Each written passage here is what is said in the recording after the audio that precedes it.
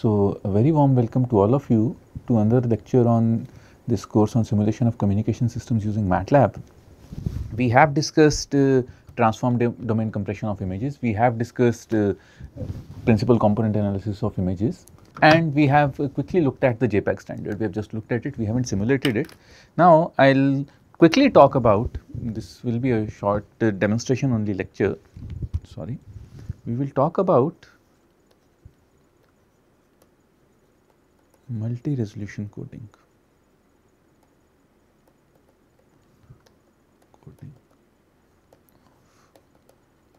Images, or what is multi-resolution and how do we work with it. So, for that let us,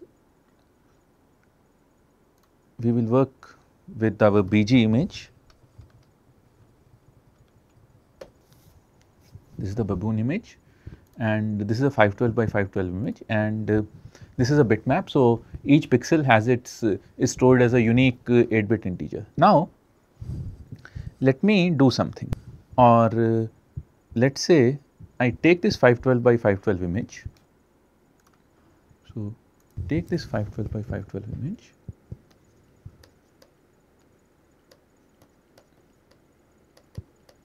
and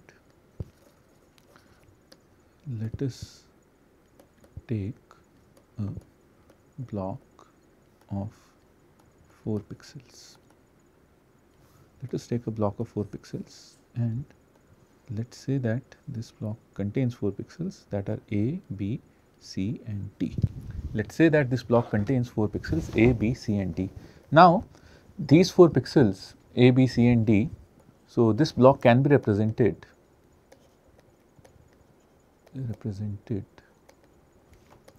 using 4 unique values A, B, C and D, or I can represent this block using, or we can perform deterministic operations on A, B, C, D and use those values instead. So, let us say I represent this A plus B plus C plus D divided by 4. Let me represent this by A plus C plus D divided by 4. Let this be A plus B minus C minus D. So, let this be A minus B plus C minus D, and this is some rough calculation.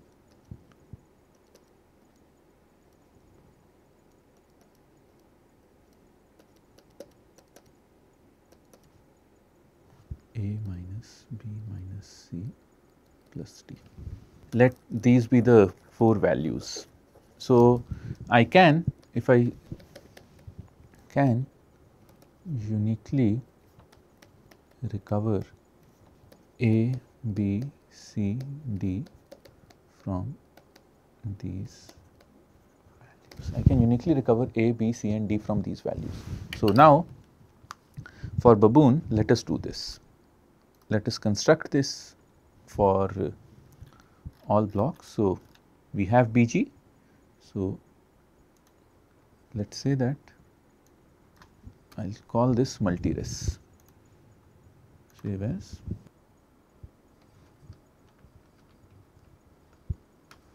Fine. This here now for C1 goes to 1:2 to this, and C2 I am taking blocks of 4. So, naturally I will be going from the image. So, what I will be doing is, so let me just describe the operation. I will be taking blocks of 4 from within the image, storing these 4 values instead, and I will be storing these values in different quadrants. So, let me first do this and then try to make sense of it. So,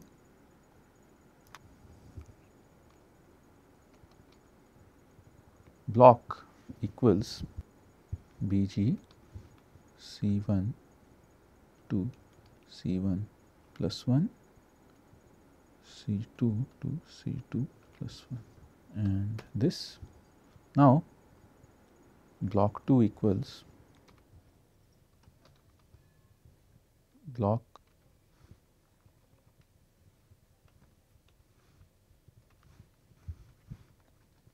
times block 1 comma 1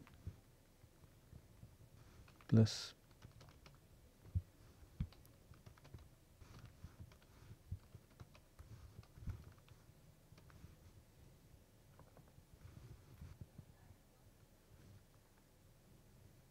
and BG2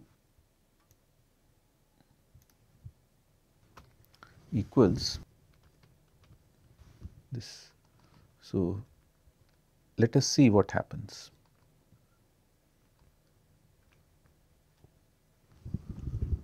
And run.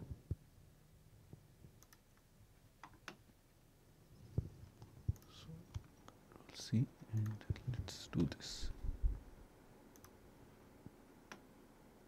So, I get this image. This is slightly, this looks like a shade of the baboon, but this is garbled. So, what I will do is, since, okay, so this, and there is a problem because block 2 1 comma 1 or block 2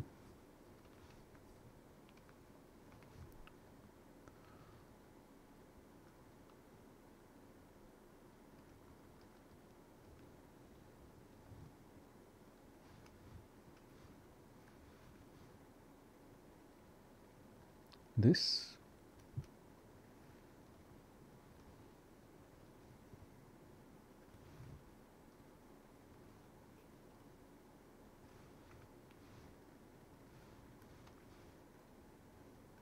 this, and finally 2 will be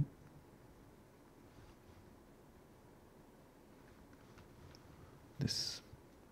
So, if I run this, so these need to be removed and save and run. So, I get the baboon, but we see an unsightly pattern over here. So, what I observe is that the first block contains the average of all the pixels and others are differences. So, let us do something different and let us sort these, or let us put these into different parts of the image. So, let me do something slightly different, and what I will do is BG2 C1, because C1s are all odd numbers. Since C1s are all odd numbers, so C1 plus 1 by 2 will be an even number. C2s are also all odd numbers. So,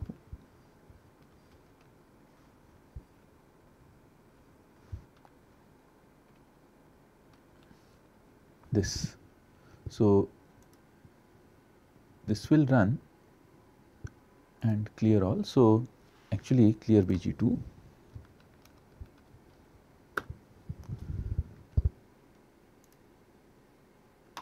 This has constructed a 256 by 256 image, which is just the average, or this is a 256 by 256 image, which is each pixel is the average of 4 pixel blocks of the other image.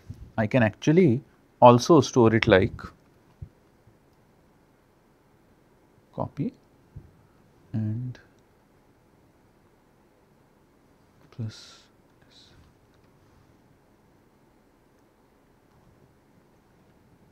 this,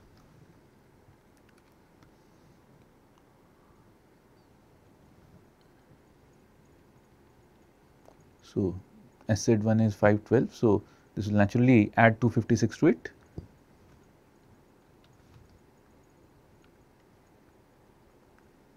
One, 2 and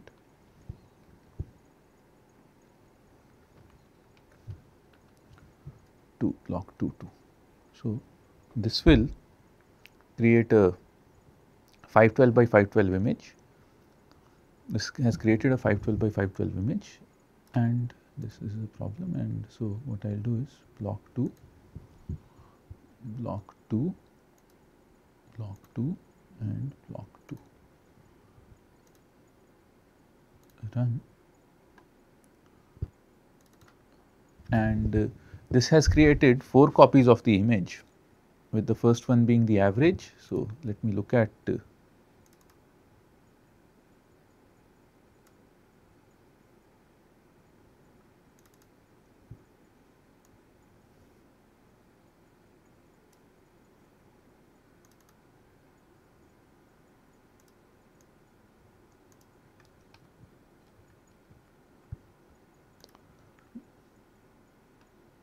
has created 4 copies of the image, with this being the average, these being the diagonal differences, these being the vertical differences, and these being the horizontal differences. So, I needed to code it better to make it anyway. So, this is there. So, naturally one thing that you will notice over here is that, so I will show the image again. Now, this average part of the image has the most information, and the other 3 parts have smaller amounts of information, or are mostly black, or mostly flat in color. So, most of the information is contained only in one block. So, what I can do is I can use, again I can use subband coding, but instead of coding the DCT coefficients, I can code these 4 blocks of the image using different number of bits, and or I can encode these 4 blocks of the image using, so let me show the image actually, that will be easier. So, I can use more number of bits per pixel to encode this 4th quadrant, and I could use smaller number of bits per pixel to encode the other quadrants, and I can still get the whole of the image back. So, in this case again I can have a form of compression of the image, but the good thing is that this can be stacked. So, let me say I repeat this operation. So, instead of 2 I now do 3. So, I repeat this operation with BG3. So, I repeat this operation with BG2, and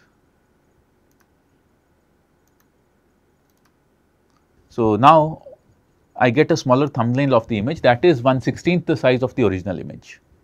But again I can encode this using the maximum number of bits, and encode other components using a larger number of bits and still get away with it, or I can still get something worthwhile out of this, or I can still encode this image. So, I can create a pyramid of the image, or I can create a pyramid of multiple resolutions of the same image, and encode the most information carrying portion with the maximum number of bits and go on decreasing it. Obviously, this can be done up to, while reducing the image size up till 1 pixel. So, actually what I will do is I am show the original image BG,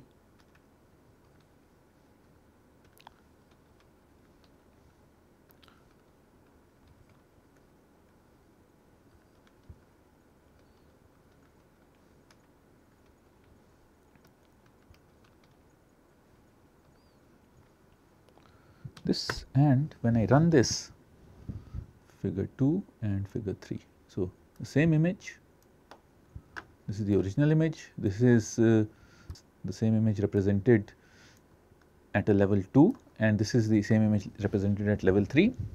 We can get this original image back using this second image as well as the third image, just that different bits or different levels of the image are quantized using different number of bits, giving us an advantage. So, this is the key idea behind wavelets. So, the key idea behind wavelets or wavelet domain compression is that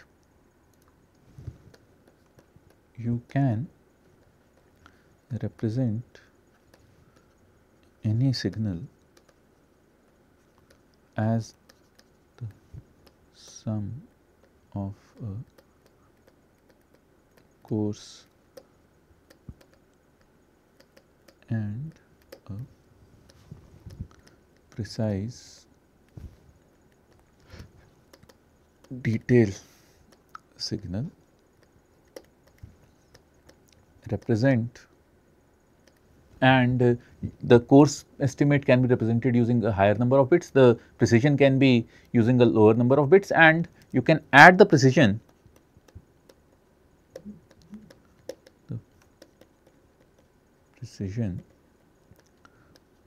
over the coarse estimate to get a better quality image.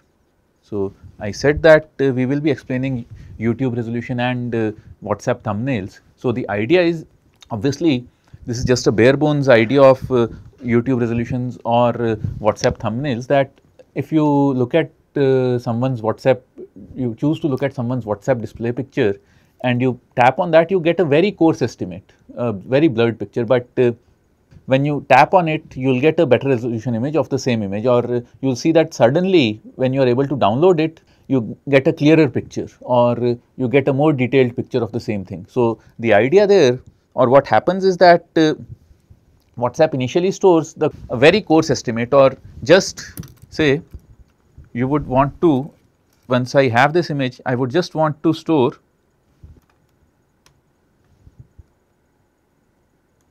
so I can just store this figure 3 or an image with an even lower resolution, and once I tap on it, once that information is demanded, I can ask for these sub images, and I can say I can ask for this sub image and get this, and then once I have this, I can ask for these sub images one by one and keep on increasing the resolution of the image. That is how most of these multi resolution things work. So, this also, the coefficients used by me here for doing this. So, the coefficients 1, 1, 1, 1, 1, minus 1, 1, minus 1, 1, 1, minus 1, minus 1, and so these coefficients actually represent the Haar wavelet, or this represents the level 2 Haar wavelet in one dimension, or arranged this way,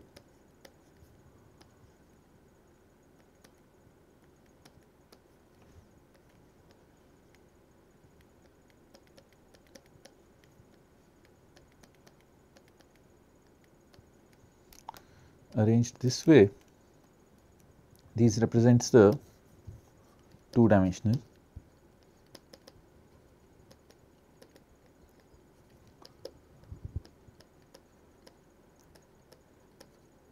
obviously Matlab has multiple wavelets inbuilt, and there are fast algorithms to implement wavelet transform and get multi resolution coding of images, but this I believe was essential to understanding multi resolution code imaging and how stuff works. So, that said, we have now discussed source coding, we have now discussed how the JPEG standard works, just an illustration on slide, how does multi resolution coding works, and so we now have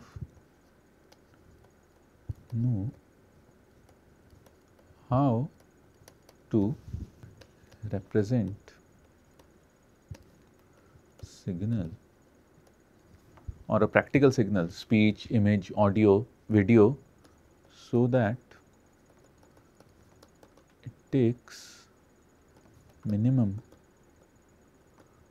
amount of memory or minimum amount of space, or it requires the minimum number of bits to represent it. So, that is done. So, we have a well represented signal at our hands. Now, once we have a well represented signal on our hands, the question becomes that what do we do with this well represented signal? Do we keep this with ourselves? The answer obviously is no. The information is worthwhile only if you are able to share it. So, the signal is also information. So, naturally you would be wanting to share it. So, the question becomes how do we share this information? How do we share this information? And that is what the rest of this course is going to be about. In the remaining lectures, we will look at communication schemes, and in particular in the rest of this course,